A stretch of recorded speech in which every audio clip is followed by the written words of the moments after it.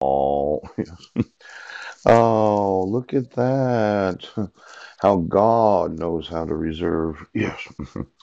I've often been amazed at what the Lord is doing versus what I'm doing. I quite often don't ask God what He's doing. And it's one of these things that, let's say I was sitting there, right? I was having one of these really intense prayer meetings with myself. And I'm like, Lord, what are you doing today? And He's like, well, Paul, I don't have to tell you. Now, you ever tried to tell God? Oh, yes, you do. For those in the which I know. Pooch!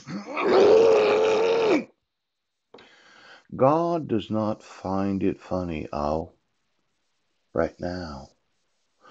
When you think that you can make jokes about what the Lord is doing and you don't think about what the Lord is doing.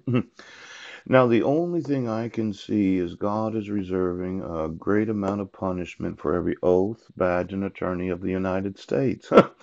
And for all of you that thought, well, we're going to teach him a lesson, it, well, you've been making fun of God, haven't you?